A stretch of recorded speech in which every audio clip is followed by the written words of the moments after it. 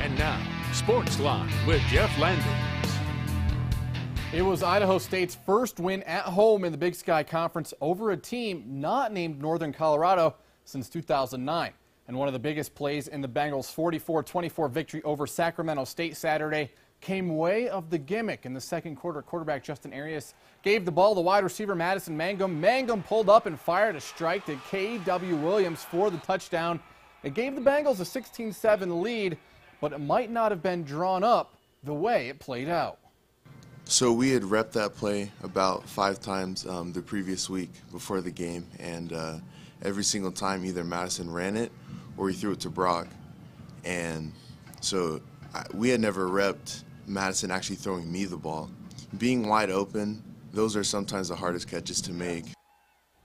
Now, Idaho State pulled away from Sacramento State in the second half with 3 touchdowns, and the Bengals gave up just 1 to the Hornets. Idaho State, known for airing it out on offense and trying to move quickly, fans might have questioned why ISU just didn't kill the clock. But with a few boxing national championships in the school's history, head coach Mike Kramer went to the ring for the analogy.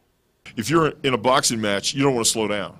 At the end, when they're going down, you want to flurry them out and then knock them out. And we had them on the ropes, and I don't want to fall back into the trap of being a traditional coach and saying, okay, let's huddle and let's walk the ball down the field. Go faster. We'll have much more on the Bengals coming up on Sportsline at 6 o'clock on our sister station, Local News 8. That's it for sports. We'll be right back.